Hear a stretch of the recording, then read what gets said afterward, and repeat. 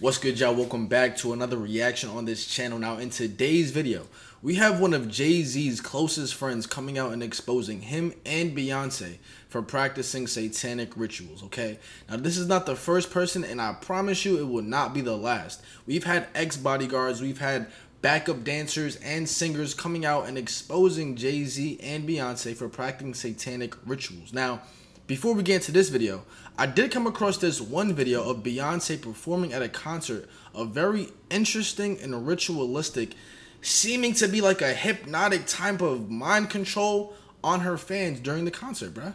Very interesting. We're about to hop into this video, and then we're going to continue over to Larry Johnson exposing Jay-Z and Beyonce. Make sure you guys do leave a like down below and subscribe. Let's have this video go crazy in the algorithm. But let's check this video out, bro. Beyonce performing mind control at her most recent concert? First of all, everyone was staring into the spiral circle for over a minute, and then words started flashing like whoever controls the media controls the mind. Shortly after, it flashes mind control with Beyonce in the middle of the circle. And if you watch my video on sound frequencies, you know that the brain can tell your body how to feel with different frequencies. Makes me think, how are people feeling during this concert? And randomly in the middle of the visual, we see someone in a weird position. I'm not sure what that's all about. The next thing that pops up in the circle is that little captcha that says I'm not a robot, and then right behind that is a flag made out of pills. Everyone knows the red and blue pill. My question to all of you is, what's the point of all of this? These concerts nowadays are just getting wild.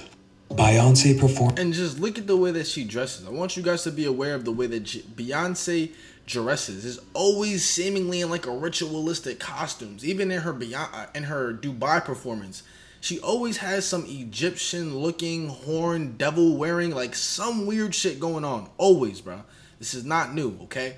But we're about to hop into this video and expose the level of witchcraft and satanic rituals that they actually practice behind closed doors. Well, it's obviously they've been controlled by Satanism. I mean, I'm not really scared to say that. Okay, y'all know that Larry Johnson isn't the only person who has exposed Jay-Z and Beyonce's satanic rituals, right? But why would Larry specifically expose Jay-Z and Beyonce? Is it because he just truly believes that they are satanic? Could it be because Jay cut him off because of his horrible behavior? Or, and this is a big or, is his motivation an alleged breakup after a romantic relationship with Jay-Z? So Larry and Jay-Z used to be very close friends back in the day, and these two did everything together, from partying to business, and at some point they even lived together. Well, that was until Larry hit rock bottom and Jay cut him off. Rock bottom is almost losing custody of your daughter, not coming home at night, don't know where you are. It was kind of let life drag me along, and hopefully somebody would put me out of my misery.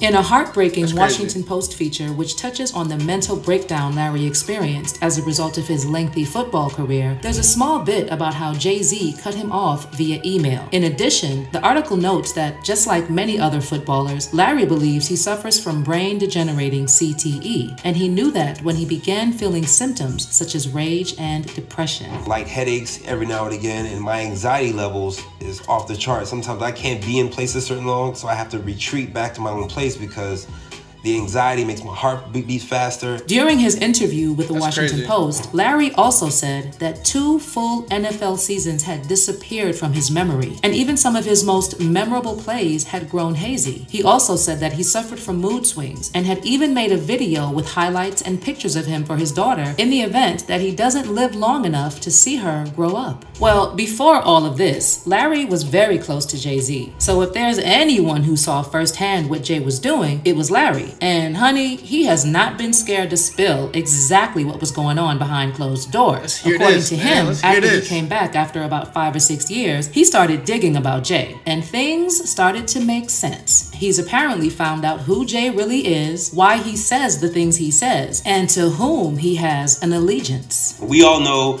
Luciferians, Freemasons, and all occult knowledge that was drugged up from Egypt have now surfaced itself in American society. According to Larry, before it was all about partying and popping bottles. But if you listen again to things, you will hear the truth. And the truth is that Jay-Z and Beyonce are very deep into Satanism. Obviously, they're not serving the same Most High God that I am. And that's what makes us enemies, that I stand for a completely different doctrine, a completely different nation, and a completely different truth than he does. I don't have any materialism attached to my spirit or soul anymore. Honestly, Jay hasn't done much to dispute the allegation made by his former friend Larry that he performs satanic rituals and he's part of the Illuminati. For instance, there's how he always flashes the triangle hand symbol, which has always been associated with the Illuminati and Satanism. Also, it doesn't help that Beyonce and her creative team use so much iconography in her performances and videos that it just gives a basis for the Illuminati rumors. In addition, when their daughter Blue Ivy was born, there were tons of conspiracy theories claiming that she basically proved that Jay-Z and Beyonce were purely satanic,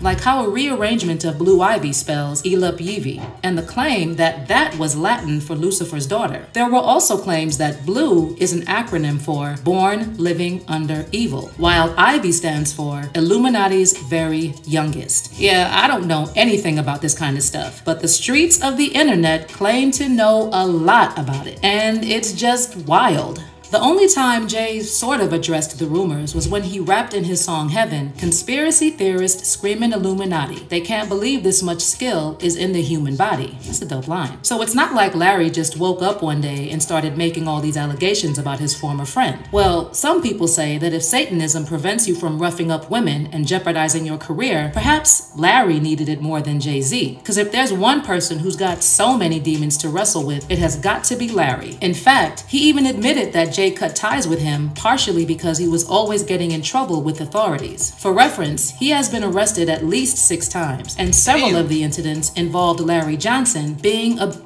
to women. There was an ex-girlfriend who told police he choked her into unconsciousness and left her in her underwear in a hotel hallway. Then there was another incident in Kansas City with a former girlfriend that turned physical, which led to charges of DV by strangulation. According to reports, the woman had injuries to her face and bruising on her neck, while Larry suffered scratches to his face. And another one involved allegations by a 24-year-old woman that he spat a drink at her and threatened to take the life of her boyfriend in October of 2008. In one of those instances that did not involve a woman, a Miami Beach police report said that Larry cut another man with a broken bottle at a club in the Delano Hotel. Wow. So I can totally see how he was bad for Jay-Z's image, which would make sense as to why he would want to cut ties with Larry. But here's the twist, and I found this very interesting. Apparently, all that talk I would want to cut ties with this dude as well, bro. What the hell?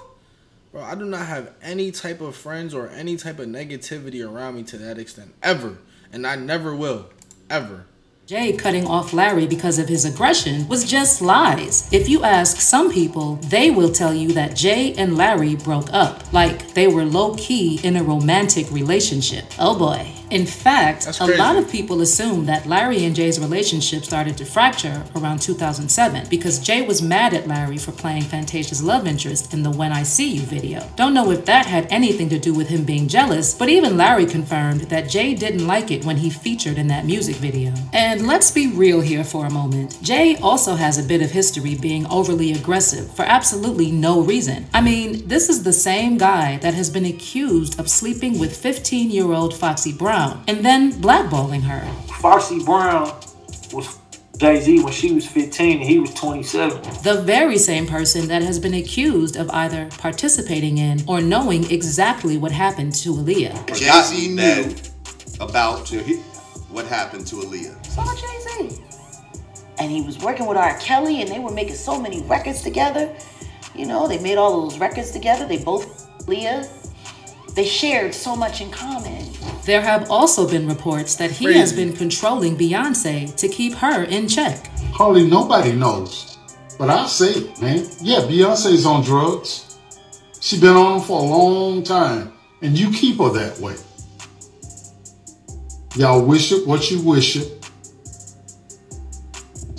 to stay on top. In addition, there have also been a bunch of other incidents, like how back in 1999, Jay-Z was hanging out in a club for Q-Tip's release party when he had an argument with producer Lance Rivera. Things escalated pretty quickly, and Jay-Z pulled out an 8-inch knife and stabbed the man. So you want to tell me that this same man had a problem with how Larry was behaving and cut him off because of that? For some, this breakup assumption was beginning to track. Also, could somebody please explain to me why two straight men who are millionaires with a 10-year age gap would choose to share a condo when they could afford their own places? Because that is something else about their friendship that caused speculation. Of course, it's also possible that Larry just made up those allegations because he had a fallout with Jay. Or probably Jay and Beyonce actually do practice satanic rituals. I don't know, but which scenario makes the most sense to you? Is Larry reaching? Are the Carters Satanists? Do you even believe there was...